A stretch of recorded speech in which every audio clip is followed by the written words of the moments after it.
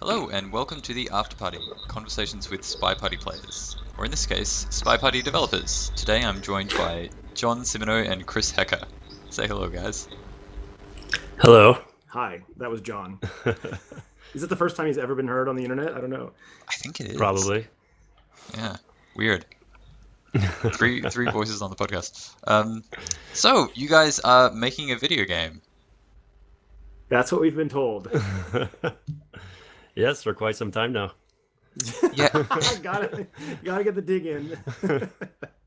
Well, it's could be seen as good or bad. How long has it been now that you guys have been working together on this project?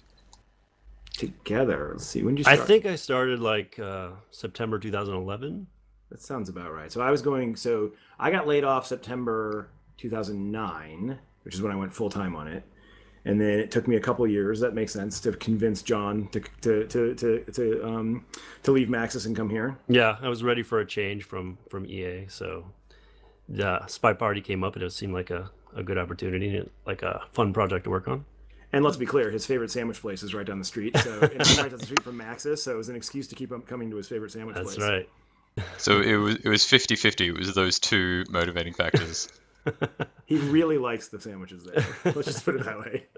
Plug for Ruby's Cafe. Yeah, Ruby's Cafe in Emeryville. Anyone who lives in the area should try it out. Cool.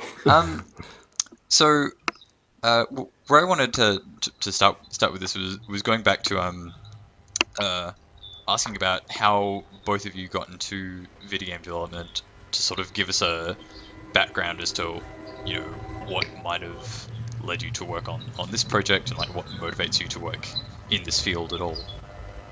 Sure. So, you want to go first, John? Yeah, since John has Yeah, I'll go first. Let's see. So I went to college in Savannah College of Art and Design in Georgia, studying animation and basically traditional style animation, all hand drawn.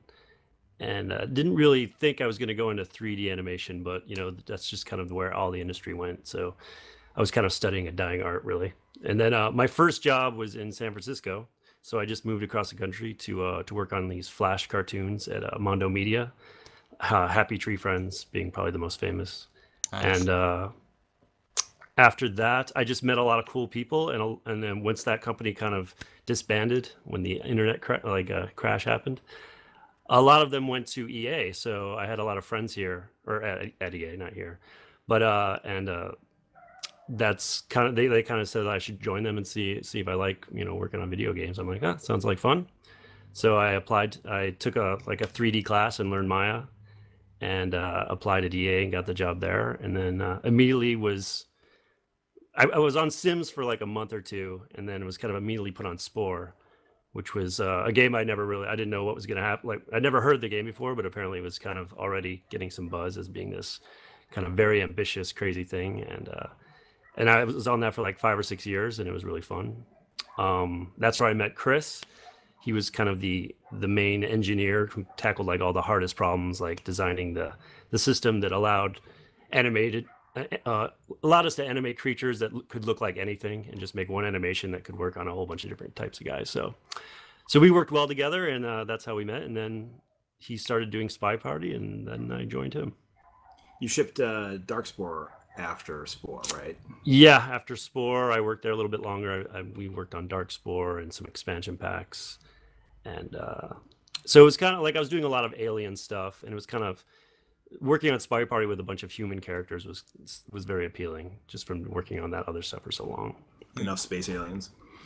John had a funny career, a funny start to the Ocean Quigley, who's the art director of Spore, and I always laugh about John because he first got there, and Spore was a completely unreal game project. Like it was not like anything else inside EA or in the industry at all. Like that much time and everything. And he had started on Sims 3 right when they were about to go into crunch, and then Sims 2 rather, right? Yeah, wow.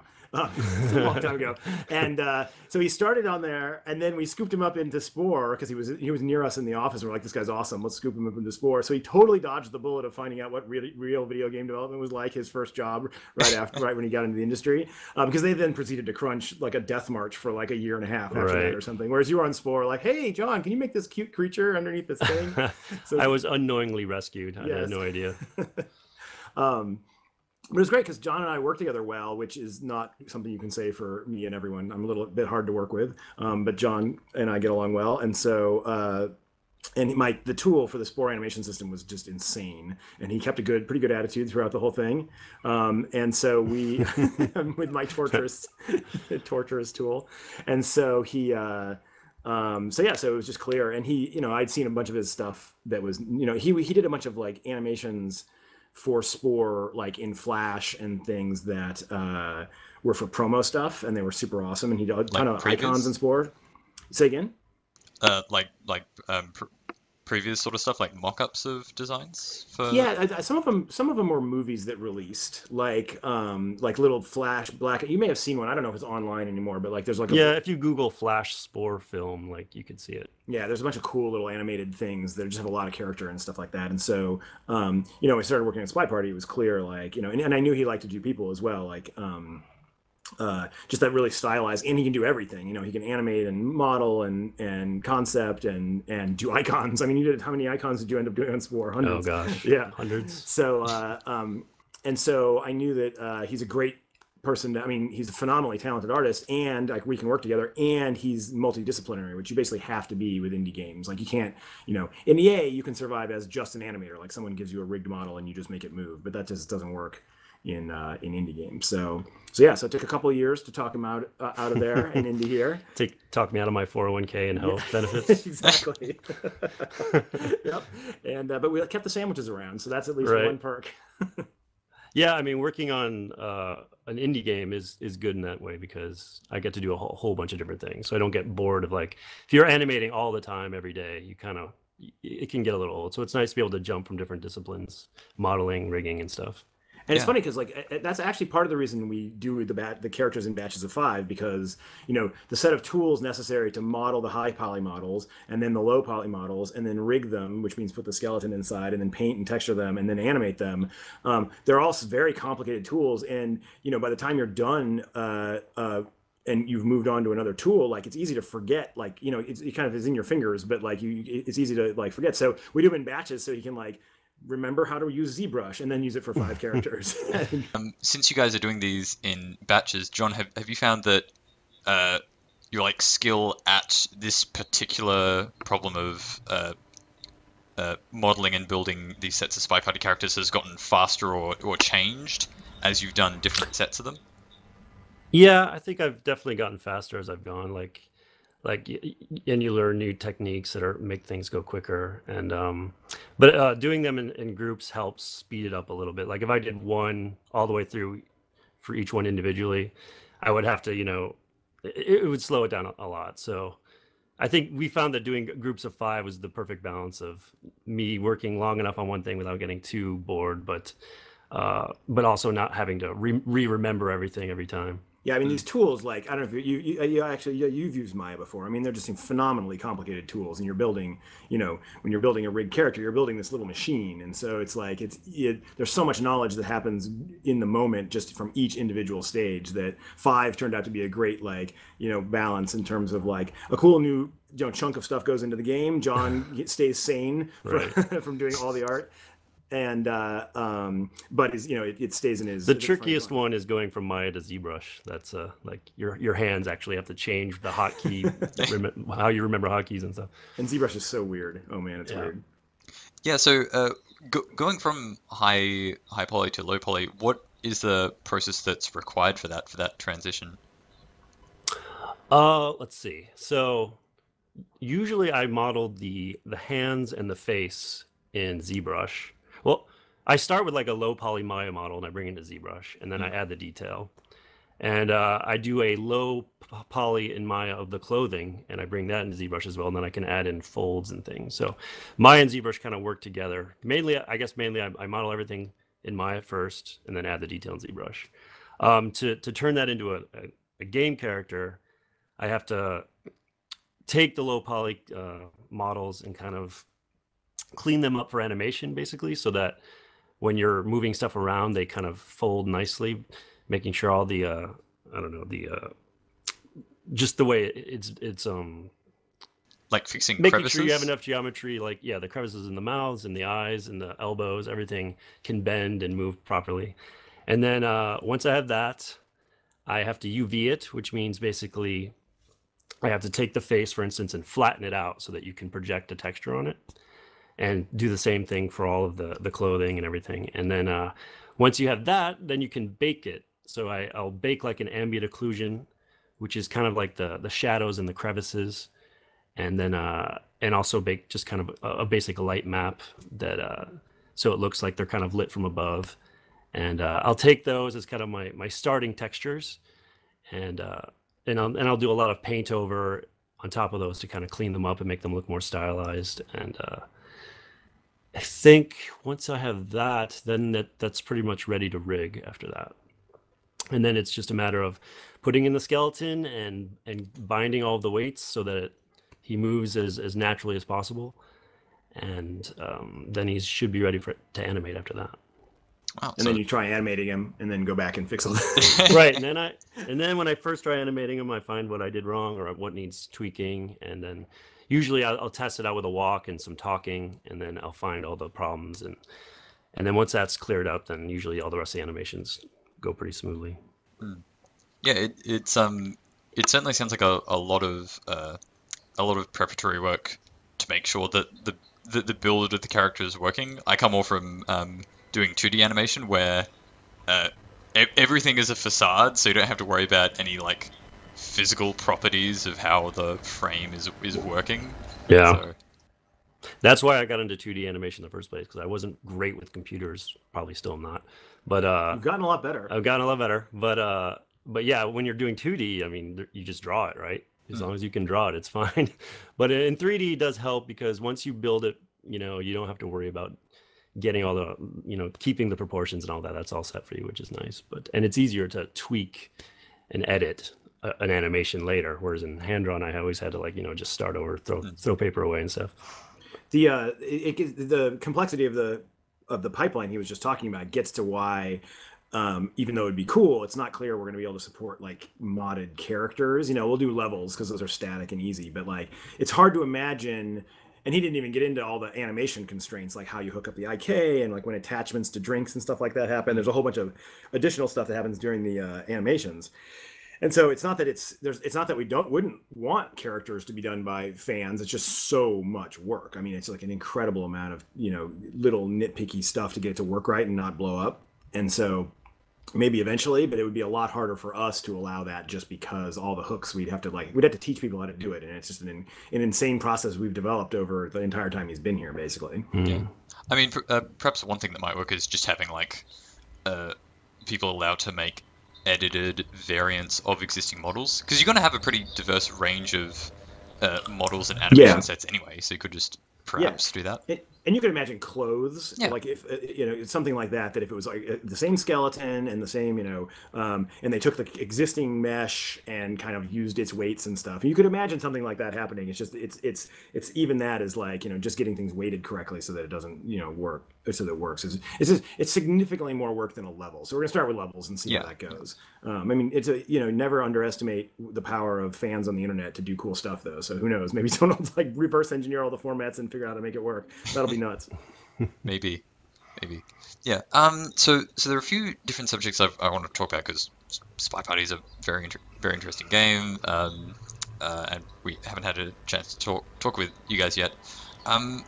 So I guess where I want to start was talking about how SpyParty relates to this idea of games that are about people, or games that are about human level interaction, because that seems like something that's sort of growing in popularity, maybe in the indie scene, or perhaps I'm just imagining that. But games like Gone Home or Papers, Please, games that are about human scale interaction seem to be very engaging and drawing an audience. And I was wondering if you guys had any thoughts about how this might be changing both potential audiences for games, and also just like broadening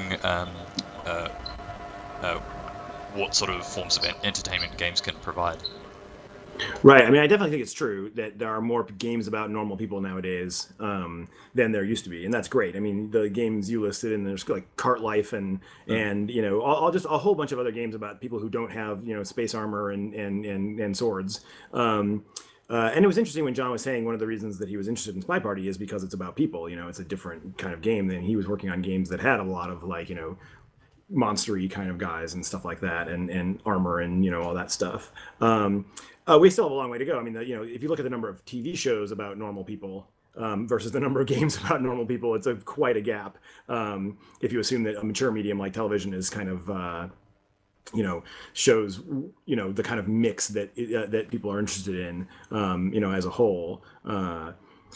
But I mean, it's been a great, you know, the last couple of years have been really great for this, and I think SpyParty fits right in with that. I mean, it's a fantastical situation, like, you know, there's a sniper rifle and, you know, a weird, you know, stylish party and stuff like that. But at the end of the day, like, it's about these relatively mundane small things, and it's the combination of them and the mechanics that make it interesting as a game. So yeah, no, I definitely think that's true. I mean, it'll be interesting to see if John is at the end of SpyParty sick of doing people and wants to go back to orcs. Well, that's not really no, I anything. don't think so.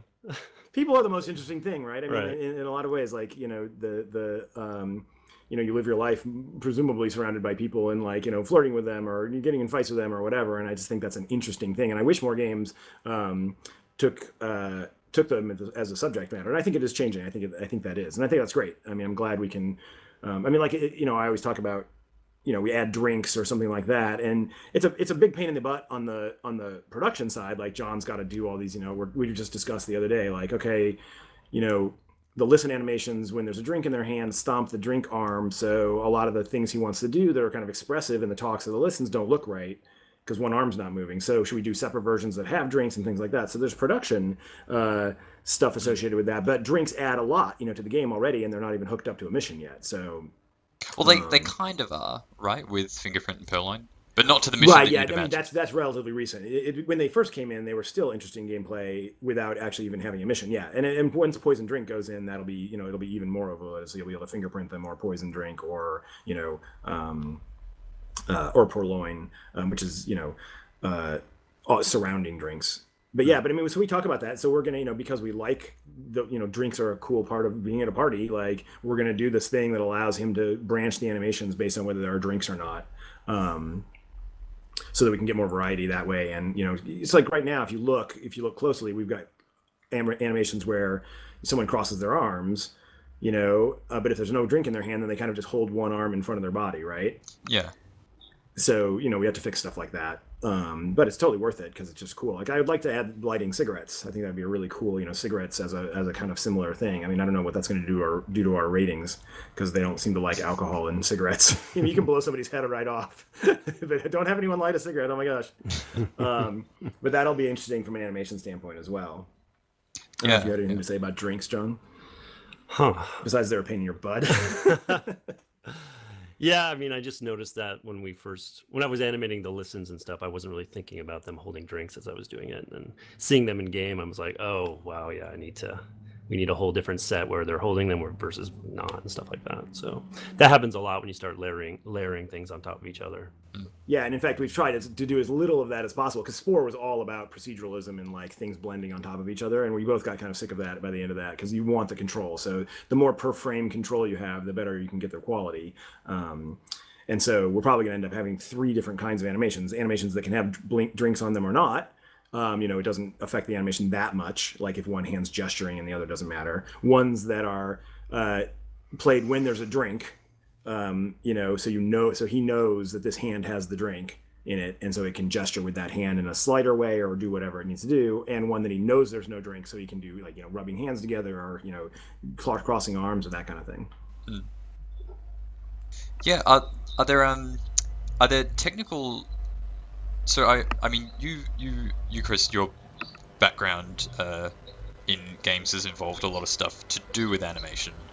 Are there technical problems or, like, limitations in our current technology we have for animating 3D characters in a video game that you've sort of, like, come up against in developing SpyParty?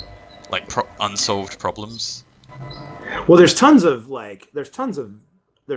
I mean, sure, but we just choose not to kind of attack those here. Like Spore tried to attack a bunch of crazy unsolved problems, whereas we're trying to limit the things and, do things that we can control the quality on. But for example, I mean, that drink thing is an example. Like another example is outros. Like I would like to have you be able to, right now you have to wait until you go, he has to, John has to animate things from a rest pose for basically all blends, right? And in fact, it's become gameplay, whereas if you don't finish your listen animation in certain circumstances and go back to your rest pose, you can get, they know that you're the spy if they're paying really close attention.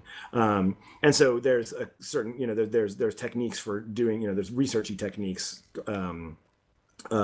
for called motion graphs and things like that, to try and make for multiple blend out points, so he doesn't have to hard code all of these blend points in there. But we're trying to take because we're doing this just by ourselves and there's not a huge team. Like on Spore, I just did animation, once I was on the animation system full time. Whereas in SpyParty, I've got to do the marketing and the thing, and it's all of this stuff. So we're trying to we're constantly trying to find the knee of the curve in terms of complexity versus quality. For example, he actually kind of tangentially mentioned this when he was talking about the pipeline. We bake all the lighting into the characters. There's no dynamic lighting on the characters right now, on the new art characters.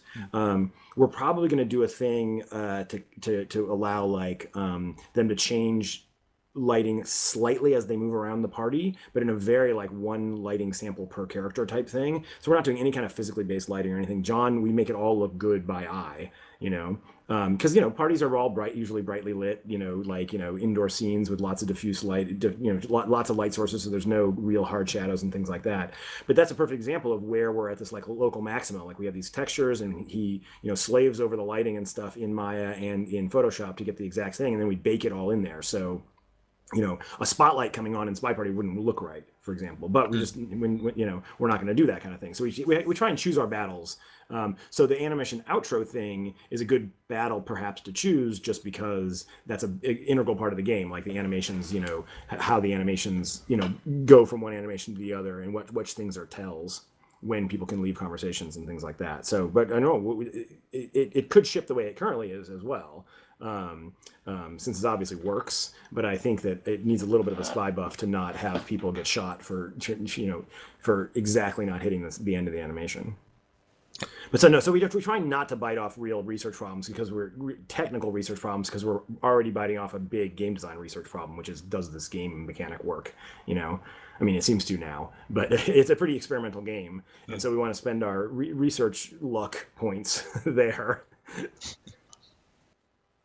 Yeah, it's a good point, and it's interesting, as you say, that for this particular game, you're being aware of what technical challenges does it actually even need to confront, and which ones can you just avoid. That point you brought up of, hey, we actually don't need to have a lighting solution, because none of the characters is going to move out of the lit area, so that's Right. something you get for free.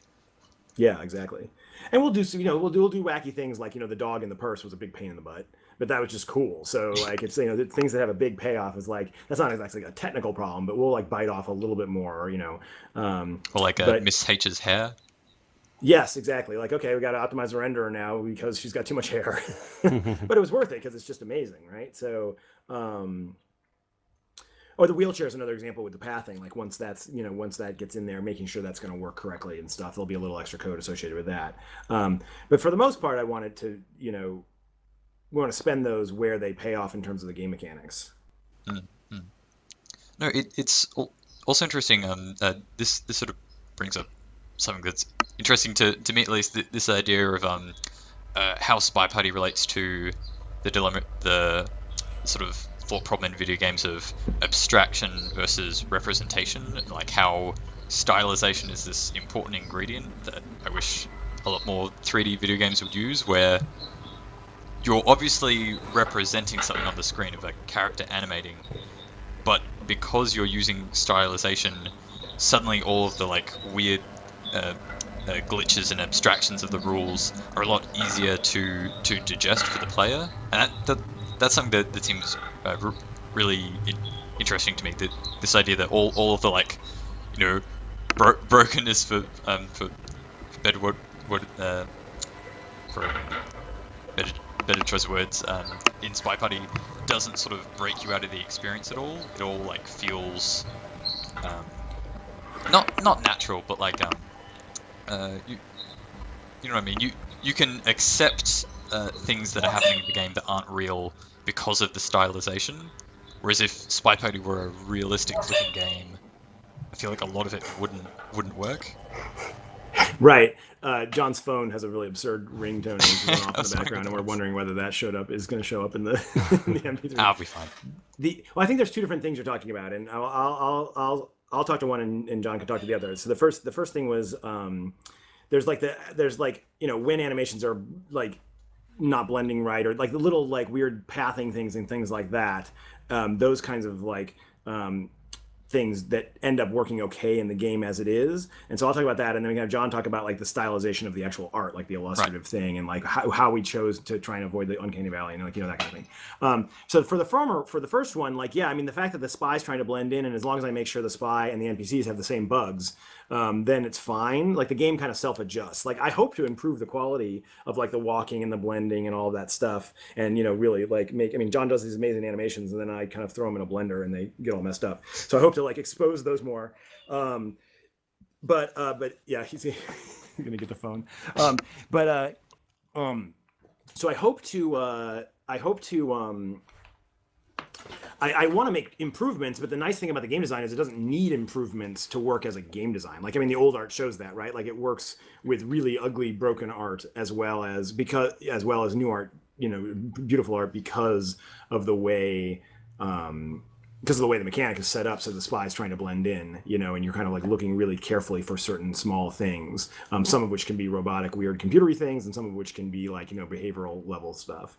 As far as the stylization, yeah, we spent a long time before we revealed the first characters picking the style. You want to talk about that a little bit? Yeah, you mentioned like the uncanny valley. I think that's kind of what you were talking about. Is if basically the uncanny valley is if as a character starts to get more close to realistic, if you get too close, it starts to get creepy, basically. And so if you like have like a Pixar style, it's a little bit easier to digest, whereas if it's more like Polar Express, it starts to get a little weird looking. So for my style, I've always kind of enjoyed kind of the Pixar type look. So this game, I've actually tried to push it more towards realistic, which has been interesting for me, just kind of getting more naturalistic. And it's still, most people would say, very stylized. To me, I'm like, wow, these things are like photo real, because I'm used to doing more of like a cartoony thing. But yeah, so it helps definitely sell the animations and just make it feel more. It's just easier to look at when it's stylized, and hopefully, just cooler looking too. Yeah, I mean, it's funny. Early on, we had these big like. I'm pulling John. I mean, we did a bunch of different studies of different kinds of characters, and which someday we'll reveal in the art book or something like that. But all the way from a very caricatured style to a more realistic style, and this kind of like meeting this, like, for him it's not the middle because it's pulled him more towards a realism thing. But anyone would look at it and go like, oh, these are clearly stylized. So that's why we chose the word illustrative, because they're not realistic, but they're also not cartoons in some sense. So. I think it works really well. Like it allows us to do things like not lighting them realistically, right? Like when it's a cartoon, you're not expecting like this perfect, every pore in your skin is lit correctly, and so we can get away with a lot of that stuff by choosing the kind of aesthetic that we did. It's interesting though. A topic we could talk about a little bit is remember when we revealed the level aesthetic with the warm, cool interiors and stuff like that. If you look at that versus the stuff we're doing now, like Pub, the latest, it's still got the warm, cool inside outside thing, but there's a lot more detail and a lot more color if you go back and compare it to something like Modern. So we're going to actually go back and touch those levels with the new kind of more evolved level aesthetic at some point. Yeah, is that something that you guys have gotten much feedback on, of like how the warm cool separation has worked in the new levels so far? Like, do you think that's working? Yeah, I mean, people seem to like the I mean, it's clear where you can walk, it's clear where you can't, it's clear where the action is, and that's the main thing. Most people actually haven't really noticed the difference between the old. We actually didn't even noticed it was happening as we did modern, and then as we did modern, and then did high rise, and then did pub, and then you kind of go back and you're like, wow, it's so monochromatic, the modern, and so that's why we're going to go back and bring it all up to the current color thing. But I mean, I don't know if you want to say anything about that. Yeah, I think when we first did modern, we were coming from kind of the old art, which was just all gray. Yeah. So it felt like, oh, there's a lot of color now. Yeah. But now that we've done the pub, for instance, there's a lot of color in that comparatively, and it makes the other one look a little bit too simple almost. Yeah, so I want to add some variety. It's a little bit hard to look at all that yellow, I think. So we want to break it up. Yeah, totally.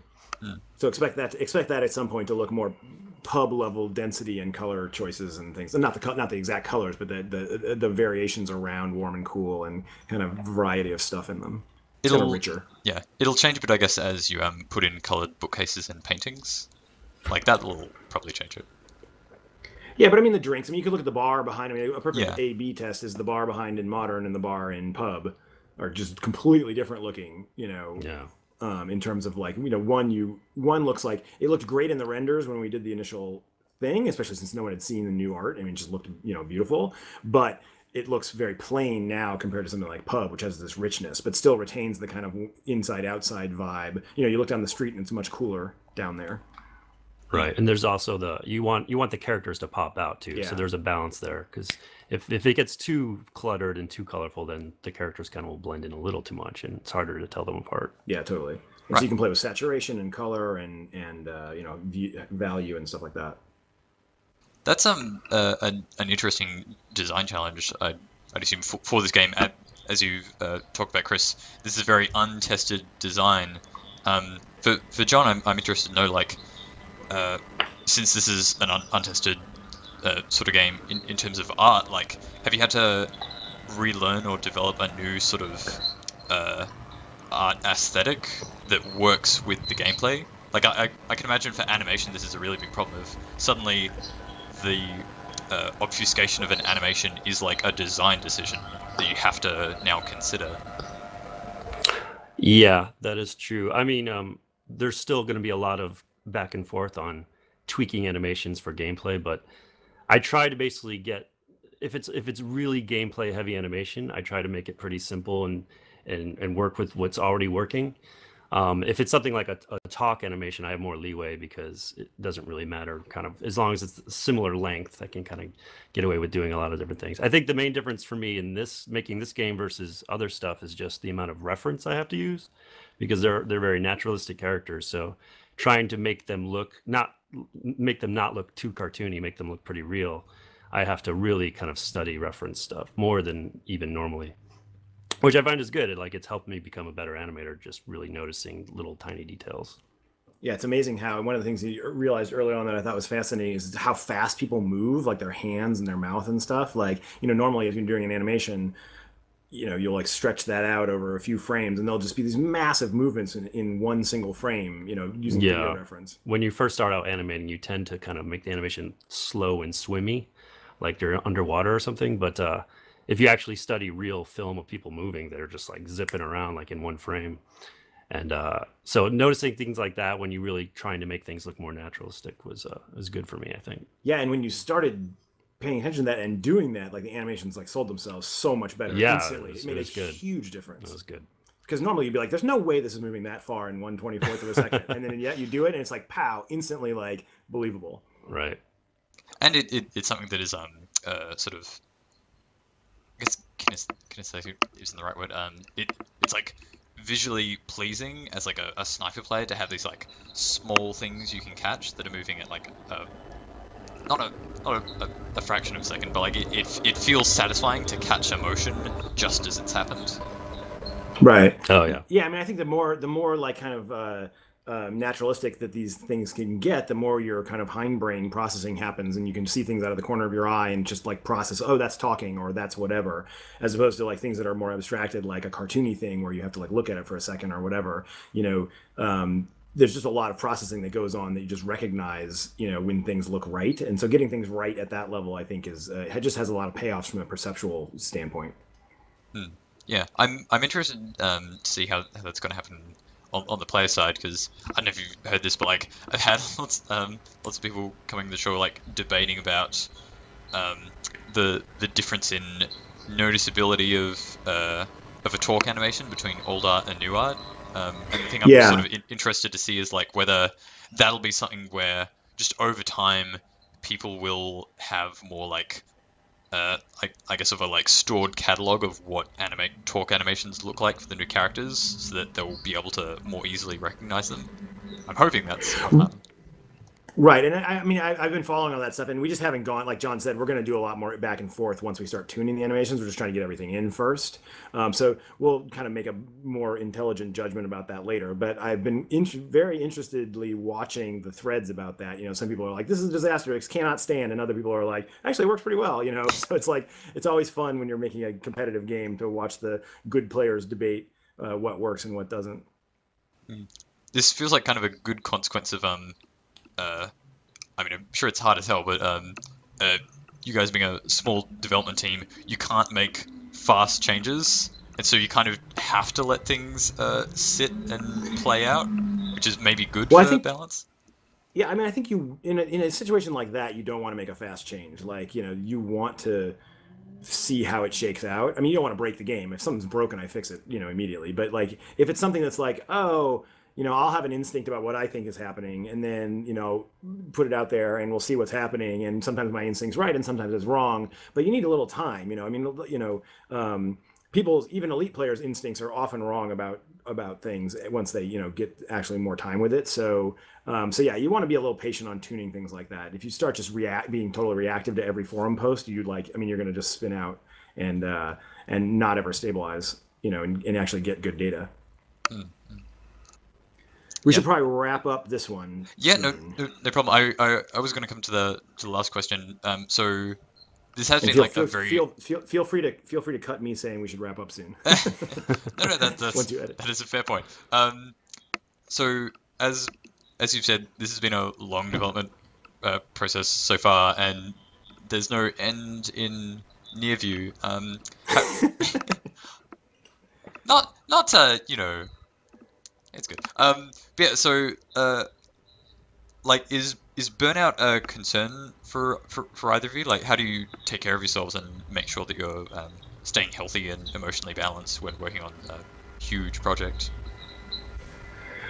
Well, I talked about this a little bit in that you know, SpyParty WTF video, and I think that John's got a pretty healthy work attitude. Like, he works 9 to 5. I mean, not 9 to 5. He works 10 to 6:30 or whatever. And like, you know, he'll crunch and stuff, but he's not working weekends that much. And like, he stays he's got a good separation between work. Whereas I work whenever, I'm probably at a less efficient level than he does, but I work, you know, like, oh, it's Saturday night at 10 p.m. I'll work, you know, or whatever. So, but I'm lucky in that I don't really, I mean, you know, I don't really fatigue that much on that side. I'm not bored with the game. And I don't foresee being bored with the game. So, but yeah, I don't know if you want to say anything about that. Yeah, well, I think we talked about it a little bit before, just how I switch my role as an artist a lot, so that helps.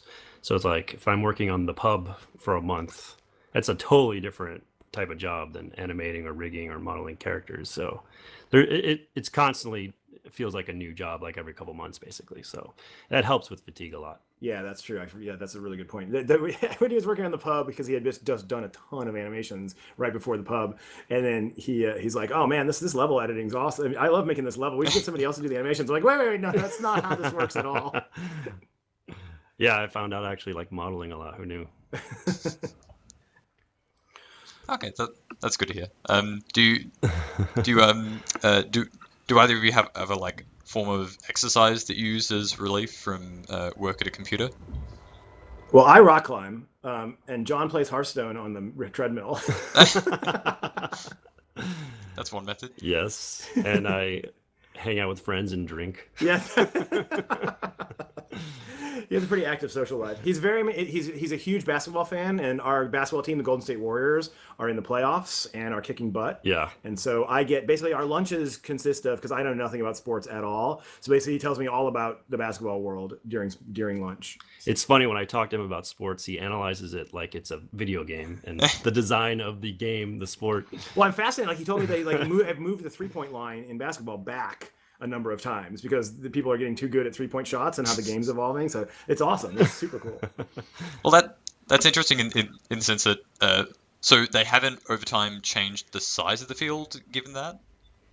No, they added a thing called the 3-point line back in the 70s, something like that. Yeah, early 80s, late 70s, something. And then they added a couple things to tune the game. A shot clock, you had to shoot within a certain amount of time or you forfeit the ball. Right. And then the 3-point line. And then, but people have gotten really good at shooting 3-pointers. Like, in fact, if I may drop some names, Steph Curry on the Golden State Warriors. John's just like, very nice. Yes, is a phenomenal. Who just won MVP today? Yes, very nice. He's a phenomenal 3-point shot, and he made like 77 in a row at practice the other day or something. Yeah. See how much a basketball expert I am. And so he's just kind of like a wonderkin. But like, so as the 3-point shots became more and more unbalanced, they just, I guess, moved the line back a little bit each time. Yeah. To try and balance the game, which is really interesting. And hey, it's a game design. They balance it as they go. It's a competitive multiplayer game. What are you gonna do? You got to patch. Needs to change over time. Awesome. All right. Well, thanks to both of you for taking part in this interview. Especially after work. I know that's perhaps more tired than you want to be. No, we're good. We're good. This is the end of our workday, so it's perfect. It's perfect timing. I'd like to thank John for participating. Yes, thank you, John. You're very welcome. He's a little shy, but actually, in person, he's not shy at all. Just in terms of like, I was like, John, you should stream your development sometime. He's like, no way. Yes. Having people watch me work sounds like torture, but yes. but did great, and and thanks a ton for doing the podcast series. It's really fun. Yeah, no problem. It's it seems to be something that's like of some value to the community, and it totally. Yeah, I mean, like my main concern has been like whether it's only going to be like experienced players who want to take part, but just the other week I had Tarp Shack, a new player who was interested in taking part. So it seems like it's more just dependent on the person as to whether they want to hop on and talk about the game. No, and early on you had a bunch of beginning players, which I think is cool. I mean, just keep mixing it up and trying different things, and that's great. Yeah, awesome. Okay, well, thanks. All right, well, take care, guys. All right, take care. Talk to you soon. Thanks.